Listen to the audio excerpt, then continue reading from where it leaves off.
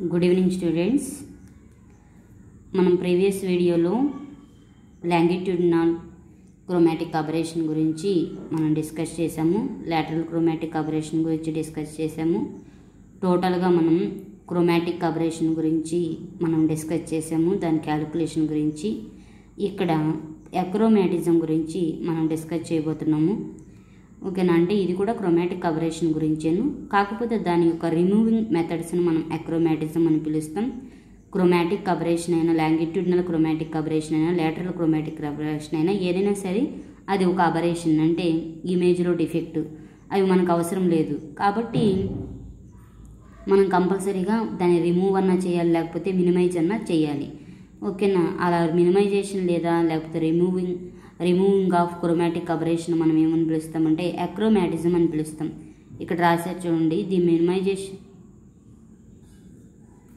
The minimisation or removal of chromatic aberration is termed as a అక్రోమాటిజం అని పిలుస్తున్నాం. ఇంకా అక్రోమాటిజం అంటే మినిమైజేషన్ లేదా రిమూవింగ్ ఆఫ్ క్రోమాటిక్ అబరేషన్ మనం అక్రోమాటిజం అని పిలుస్తాము. Next, combination of an suitable convex lens with a concave lens concave lens may be free from chromatic aberration. ఓకేనా, ఈ కాంబినేషన్ వచ్చేవరకు such combination is known as achromatic doublet. ఓకేనా, ఇక్కడ మనం ఏం రాశారు వీళ్ళు, suitable convex lens with concave lens. Okay, with concave లెన్స్ను combination చేస్తే ఇది మొత్తం దేనికి ఉపయోగపడుతుందంటే క్రోమాటిక్ అబరేషన్ లేకుండా, అంటే is free from chromatic aberration, అంటే క్రోమాటిక్ అబరేషన్ లేకుండా ఉండటానికి ఉపయోగపడుతుంది ఈ డివైస్ని మనం ఏమంటామంటే అక్రోమాటిక్ డబ్లెట్ అని పిలుస్తాము. ఓకే, కాన్వెక్స్ లెన్స్ మనం అబ్జర్వ్ చేసినట్లయితే ఇది కాన్వెక్స్ లెన్స్, కాన్కేవ్ లెన్స్ వచ్చేవరకు ఇది కాన్కేవ్ లెన్స్. ఓకే, అక్రోమాటిక్ డబ్లెట్ అని మనం పిలుస్తాము. ఓకేనా, ఈ కాంబినేషన్ అనమాట. ఈ కాంబినేషన్ కాన్వెక్స్ కాన్కేవ్ చూపించాను కదా. కాన్వెక్స్ అంటే ఇది. ఈ కాన్వెక్స్ లెన్స్ యొక్క డిస్పర్సివ్ పవర్ని నేను ఒమేగా1 అనుకుంటున్నాను. నెక్స్ట్, ఈ కాన్వెక్స్ లెన్స్ యొక్క ఫోకల్ లెంత్ని f1 అనుకుంటున్నాను. నెక్స్ట్, ఈ కాన్కేవ్ లెన్స్ ఉంది కదా, ఇది కాన్కేవ్ లెన్స్. ఈ కాన్కేవ్ లెన్స్ యొక్క డిస్పర్సివ్ పవర్ని ఒమేగా2, ఫోకల్ లెంత్ని f2 అనుకుంటున్నా. This is the achromatic డబ్లెట్. Okay, ఈ అక్రోమాటిక్ డబ్లెట్ దేనికి ఉపయోగపడుతుంది అంటే క్రోమాటిక్ అబరేషన్ని రిమూవ్ చేయడానికి లేకపోతే మినిమైజ్ చేయడానికి యూజ్ అవుతుంది. ఓకే, ఈ అక్రోమాటిజంలోని మనకి 2 కండిషన్స్ ఉంటాయి. ఆ అక్రోమాటిజంలో ఉన్న కండిషన్స్ ఏంటో చూద్దాం. There are 2 conditions in అక్రోమాటిజం. They are, first one, when the 2 lenses are contact with each other. Next, when the 2 lenses are separated by distance. 2 lenses are in contact with each other. అంటే ఈ convex and concave lens రెండు కూడా ఇక్కడ ఎలా ఉన్నాయి అంటే కాంటాక్ట్లో ఉండినట్లుగా ఉంటే అప్పుడు next when the 2 lenses are separated by a distance. ఈసారి ఈ 2 లెన్సెస్ కూడా కాన్వెక్స్ కాన్కేవ్ కూడా వాటి రెండింటి మధ్య డిస్టెన్స్ మెయింటైన్ అవుతుంది. అప్పుడు కండిషన్, ఈ 2 కండిషన్స్ గురించి ఇప్పుడు మనం డిస్కస్ చేద్దాం. ఈ 2 కండిషన్స్ కూడా దేనికి ఉపయోగపడతాయి అంటే to remove chromatic aberration, that means అక్రోమాటిజంకి ఉపయోగపడతాయి. ఈ ఫస్ట్ కండిషన్ డిస్కస్ చేద్దాం. And 2 lenses are in contact with each other. When 2 lenses are in contact with each other and okay, diagram చూడండి. This is the achromatic డబ్లెట్. ఇది మొత్తం అంటే ఇక్కడ convex ఉంది, convex ఇది, కాన్కేవ్ లెన్స్ ఇది. ఈ డాటెడ్ లైన్స్తో ఉన్నది ఏంటంటే ఆప్టిక్ యాక్సిస్. ఓకేనా, ఇప్పుడు దీనికి ప్రిన్సిపల్ యాక్సిస్ ఏంటిదంటే రెండింటికి కామన్ ప్రిన్సిపల్ యాక్సిస్ ఉంటుంది. ఇప్పుడు వైట్ పాయింట్ ఆబ్జెక్ట్ని ప్రిన్సిపల్ యాక్సిస్ మీద ప్లేస్ చేసాము. దీనివల్ల ఫామ్ అయ్యే ఇమేజ్, ఓకేనా, ఈ ఇమేజ్ నుంచి వైట్ పాయింట్ ఆబ్జెక్ట్ నుంచి రేస్ అనేవి ఈ విధంగా ఇన్సిడెంట్ అవుతాయి. ఈ విధంగా ఇన్సిడెంట్ అయ్యి ఇమేజ్ ఎక్కడ ఫామ్ అవుతుంది అంటే మనకి ఇక్కడ ఫామ్ అవుతుంది. ఇది ఇక్కడ ఐ అని రాసాం చూడండి, ఇక్కడ డాట్ పెట్టి ఐ అని రాసాం. ఇది ఇమేజ్ అనమాట. ఓకేనా. అంటే ఇక్కడ మనం L1 ఇది L1 L2, L1 అంటేనేమో కాన్వెక్స్, L2 అంటే కాన్కేవ్ లెన్స్. ఇక్కడ ఇమేజ్ ఫామ్ అయింది అంటే సింగిల్ ఇమేజ్ ఇక్కడ ఫామ్ అయింది, ఒక్క ఇమేజే ఫామ్ అయింది కాబట్టి మనం అక్రోమాటిక్ చేసినట్లు అనమాట. Okay. Focal length of lens is given by focal length. దీన్ని ఏ విధంగా మనం క్యాలిక్యులేషన్ చేద్దాం చూడండి. Focal length of lens is given by 1/f = μ-1 × 1/r1 - 1/r2 we know. Okay, ఇది ఈక్వేషన్ 1 అనుకుంటున్నాం. Differentiating above equation we get. ఈ ఈక్వేషన్ డిఫరెన్షియేషన్ చేద్దాం. Differentiation of 1/f = differentiation of μ-1 × 1/r1 - 1/r2. Okay, ఓకేనా. ఇప్పుడు d ఆఫ్ 1/f ఇక్కడ differentiation చేస్తున్నామే. ఈ differentiation చేసేటప్పుడు మీరు సింపుల్గా మీరు యూవీ ఫార్ములా అప్లై చేయకపోయినా మీరు ఈ స్టెప్ తీసేసుకోవచ్చమ్మా, ఈ స్టెప్ తీసేసుకోవచ్చు. ఎందుకంటే 1/r1 - 1/r2 అనేది ఎప్పుడూ కాన్స్టెంట్గానే ఉంటుంది. అందుకని ఈ 1/r1 - 1/r2ని కాన్స్టెంట్ కాబట్టి మనం పక్కన రాసి ఇప్పుడు d ఆఫ్ μ-1 అంటే దీనికి డిఫరెన్షియేషన్ చేయొచ్చు. ఎందుకంటే mu is different for different colours. ఓకేనా. ఇక్కడ మ్యూ అనేది చేంజ్ అవుతుంది, అందుకని దీన్ని డిఫరెన్షియేషన్ చేస్తాం. d మ్యూ అని రాస్తాము. d ఆఫ్ 1 అంటే 0, అందుకని d mu of 1/r1 - 1/r2 వస్తుంది. ఓకేనా. d ఆఫ్ 1/f ఇది ఈక్వేషన్ నెంబర్ 2 అనుకుంటున్నాం. ఓకేనా. Next dividing equation 2 with equation 1. Equation 2ని ఈక్వేషన్ 1తో డివైడ్ చేయాలి అంటే ఈక్వేషన్ 2/1 అనమాట. 2/1. ఓకేనా. Dividing equation 2 with equation 1 we get. Equation 2/1 అంటే ఎలాగో మనం చూద్దాం. ఈక్వేషన్ 2 ఏంటిది ఇక్కడ d of 1/f = d mu of 1/r1 - 1/r2. Next equation 1 ఏంటిది 1/f = μ-1 × 1/r1 - 1/r2. ఓకే, ఈ ఈక్వేషన్ 2/1 చేస్తే ఎంత ఉంటుందో ఇక్కడ మనం గమనిద్దాము. d of 1/f by 1/f, d of 1/f by 1/f ఏంటిది LHS అనమాట. ఈక్వేషన్ 2 LHS ఇది, ఈక్వేషన్ 1 LHS ఇది, equal to equation 2 RHS. Equation 2 RHS ఏంటిది d mu × 1/r1 - 1/r2 by equation 2 RHS μ-1 × 1 - r1 - 1/r2. Okay, d mu × 1/r1. Equation 1 RHS ఏంటి μ-1 × 1/r1 - 1/r2. Okay, ఇప్పుడు వీటిల్లో మనం గమనించినట్లయితే LHS న్యూమరేటర్ డినామినేటర్లు క్యాన్సిల్ అయ్యే terms కనిపిస్తున్నాయి. 1/r1 - 1/r2 ఇక్కడ కూడా 1/r1 - 1/r2 క్యాన్సిల్ చేసాం. ఇప్పుడు d of 1/f by 1/f equal to d mu by μ-1, d mu by μ-1. Okay, d mu by μ-1 ఇంతే కదా వచ్చేది d ఆఫ్ 1/f అంటే. నెక్స్ట్ d ఆఫ్ 1/f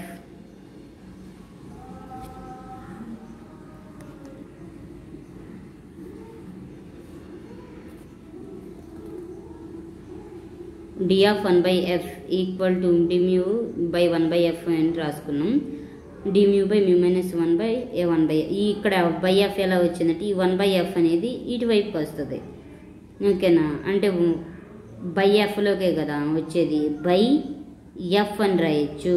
ఓకేనా, అందుకని d మ్యూ బై μ-1 × 1/f అని రాసుకుందాం. ఇప్పుడు d of 1/f equal to ఇక్కడ మీరు అబ్జర్వ్ చేస్తే d మ్యూ బై μ-1 అంటే ఒమేగా అనమాట. డిస్పర్సివ్ పవర్కి ఫార్ములా ఇది. ఓకేనా, dispersive పవర్కి formula since omega equal to ఇది మీరు కొంచెం ఇటువైపు రైట్ హ్యాండ్ సైడ్ రాసుకోండి. ఓకేనా, ఇటువైపు ఈ సైడ్ రాసుకుంటే బాగుంటుంది. ఇప్పుడు ఒమేగా బై ఏఎఫ్ ఇది equation number 3. Next the system focal length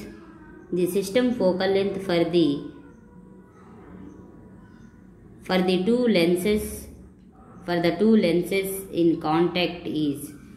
system focal length ఎంత, ఒకవేళ 2 లెన్సెస్ కాంటాక్ట్ ఇక్కడ నుండి మనం ఇక్కడ వరకమ్మ మనం రెండు కండిషన్స్కు ఉపయోగపడే ఒక ఫార్ములాని మనం డిరైవ్ చేసినట్లు d(1/f = ω/f) అని మనం రెండు కండిషన్స్కి ఉపయోగపడేది. ఇప్పుడు ఫస్ట్ కండిషన్లో మీరు డయాగ్రామ్ గమనించినట్లయితే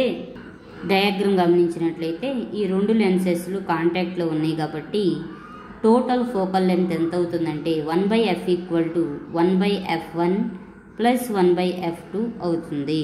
ఓకే, అని చూద్దాం. కాంటాక్ట్ అన్నాను కాబట్టి okay, system of two lenses is అని 1/f = 1/f1 + 1/f2. Differentiating the above equation we get.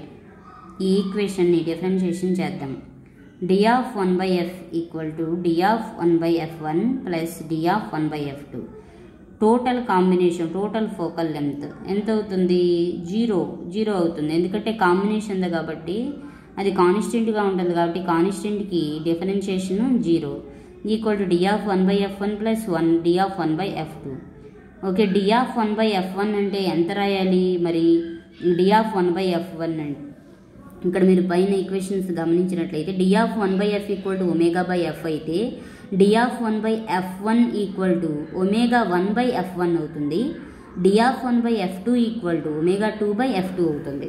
అందుకని ఇక్కడ మనం సబ్స్టిట్యూషన్ చేసాం. d(1/f1) ప్లేస్లోనేమో ω1/f1 + f1 సబ్స్టిట్యూషన్ చేసాం ప్లస్ d(1/f2 ప్లేస్లో ω2/f2 that is equal to 0. ఇప్పుడు ω1/f1 = మైనస్ ఈ ప్లస్ ω2/f2ని ఈక్వల్కి రైట్ హ్యాండ్ సైడ్ తీసుకొస్తే మైనస్ ω2/f2. ఇప్పుడు ω2ని ఇటువైపు తీసుకురండి. ω1/ω2 = ఈ f1 ఇటువైపు తీసుకు మైనస్ f1/f2. ఓకేనా? This is the condition for when two lenses are in contact with each other. అక్రోమాటిజం condition అమ్మ ఇది. Achromatism condition for when two lenses are in contact with each other. Next, ఈసారి the two lenses are separated by some distance. When the two lenses, second condition చూడండి, ఈ side పెట్టుకోవాలి మనం. When the two lenses are separated by a distance అన్నమాట. ఓకేనా? ఈ two lenses గమనిస్తే కనుక ఇక్కడ కూడా కాన్వెక్స్ లెన్స్ గీసాము. Next concave lens గీసాం. ఈ రెండింటికి ఒక కామన్ ప్రిన్సిపల్ యాక్సిస్ అనేది ఇలా ఉంటుంది. వైట్ పాయింట్ ఆబ్జెక్ట్ని మనం ప్రిన్సిపల్ యాక్సిస్ మీద ప్లేస్ చేసాము. దీని నుండి లైట్ రేస్ అనేవి ఓకేనా ఈ కాంబినేషన్ మీద పడుతుంది. ఇక్కడ మీరు గమనించినట్లయితే సపరేటెడ్ బై సమ్ డిస్టెన్స్ అమ్మ. ఓకే, కాన్వెక్స్ లెన్స్ ఎక్కడ ఉంది, కాన్కేవ్ లెన్స్ ఎక్కడ ఉంది, ఆ రెండింటి మధ్య డిస్టెన్స్ ఎంత? ఇక్కడ ఎంత రాశారు? x అని రాశారు. ఓకేనా? కాన్వెక్స్కి కాన్కేవ్కి డిస్టెన్స్ స్మాల్ x అన్నమాట. ఓకే, ఇప్పుడు వైట్ పాయింట్ ఆబ్జెక్ట్ నుంచి వచ్చినటువంటి లైట్ రేస్ ఓకేనా ముందు ఇక్కడ ఇన్సిడెంట్ అవుతాయి. ఇన్సిడెంట్ అయిన తర్వాత ఏం చేస్తాయి? ఓకేనా, ఈ ఇన్సిడెంట్ అయిపోయి ఈ రెండు లెన్సెస్కి సమ్ x అంటున్నాం కదా. ఇప్పుడు రేస్ అనేది ముందు కాన్వెక్స్ మీద ఇన్సిడెంట్ అయింది. ఈ రేస్ అనేవి ఇలా ట్రావెల్ చేసినాయి అమ్మ.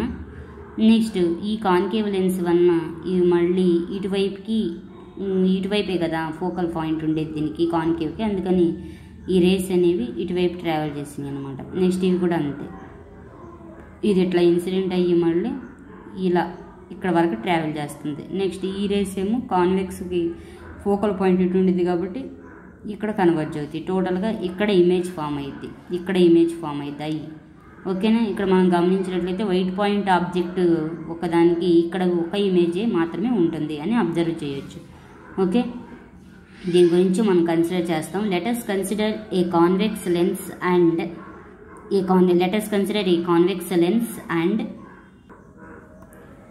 ఏ concave lens having a radii. ఇంకా కాన్వెక్స్ లెన్స్ అన్నాం కదా, convex lens and concave lens having a radii of curvatures R1 and R2. Okay, వాటి యొక్క రేడియై ఆఫ్ కర్వేచర్స్ ఎంత? R1 and R2 and are separated by a distance x. ఓకేనా, బొమ్మలో నుంచి మనం ఆ డయాగ్రామ్ని ఎక్స్ప్లెయిన్ చేస్తున్నాము. ఆ రెండింటి మధ్య డిస్టెన్స్ ఇంతకుముందు నేను చూపించిన విధంగా x అనేది ఉంది. Full stop. When a point object is focused on the lens, the image is formed in between two lenses. Two lenses మధ్య ఇమేజ్ ఫామ్ అయ్యింది. అంతే కదా, మనం ఇంతకుముందు చూపించాను కదా డయాగ్రాము, 2 లెన్సెస్ మధ్యలో ఇమేజ్ అనేది ఫామ్ అయిందనమాట. Okay, next the system focal length of thin lens are separated by a distance is given by. Okay, ఈ సిస్టమ్ ఫోకల్ లెంత్ ఇప్పుడు ఈ రెండింటి యొక్క కాంబినేషన్ ఉంటుంది కదమ్మా, ఆ కాంబినేషన్ ఫార్ములా ఏంటంటే 1/f = 1/f1 + 1/f2 - x/f1f2 equation 1 అనుకున్నాం. నౌ డిఫరెన్షియేట్, ఇక్కడ సపరేటెడ్ బై సమ్ x అన్నాం కాబట్టి ఇక్కడ x/f1f2 అని రాసాం. Differentiating the above equation we get, ఈ ఈక్వేషన్ మనం డిఫరెన్షియేషన్ చేస్తే d of 1/f = d of 1/f1 + d of 1/f2 minus d of x/f1f2. Okay, ఇప్పుడు కాంబినేషన్కి ఎప్పుడైనా ఫోకల్ లెంత్ రిజల్ట్ అయిన ఫోకల్ లెంత్ 0 రాస్తాము. That is equal to d of 1/f1 + d of 1/f2 minus x by, ఇక్కడ మీరు గమనించినట్లయితే ఇక్కడ UV formula రాశారమ్మా, minus X అనేది ఎప్పుడు కాన్స్టెంట్గా ఉంటుంది. ఇప్పుడు 1/f1f2కి మనం డిఫరెన్షియేషన్ చేయాలంటే ముందు నేను ఒకసారి x/f1 అని, ఓకేనా, x/f1ని కాన్స్టెంట్ అనుకుంటాను. ఓకేనా, యూవీ ఫార్ములాలో ఇప్పుడు 1/f2ని డిఫరెన్షియేషన్ చేస్తాం. నెక్స్ట్ ఇక్కడ x/f2ని కాన్స్టెంట్ అనుకుని 1/f1 డిఫరెన్షియేషన్ అంటే ఇది ఎలా ఉంటుందో చూద్దాం. మైనస్, ఇక్కడ మైనస్ ఉంటుంది కాబట్టి రెండింటికి వర్తించింది. -x/f1 d of 1/f2 minus x/f2 d of 1/f1. ఓకేనా, ఇప్పుడు d of 1/f1 అంటే మనకు ఇంతకుముందు తెలుసు ω1/f1 అని. ఓకేనా, సబ్స్టిట్యూషన్ చేయండి. d of 1/f1 బదులు ω1/f1 plus d of 1/f2 బదులు ω2/f2 minus x/f1 into d of 1/f2 అంటే ω2/f2 minus x/f2 into ω1/f1. Okay, next 0 = ω1/f1 plus ω2/f2 minus x/f1. ఓకేనా, ఈ రెండింటిని మల్టిప్లై చేయడమే కదా, x ω2/f1f2 minus x ω1/f1f2. Okay, next చూడండి,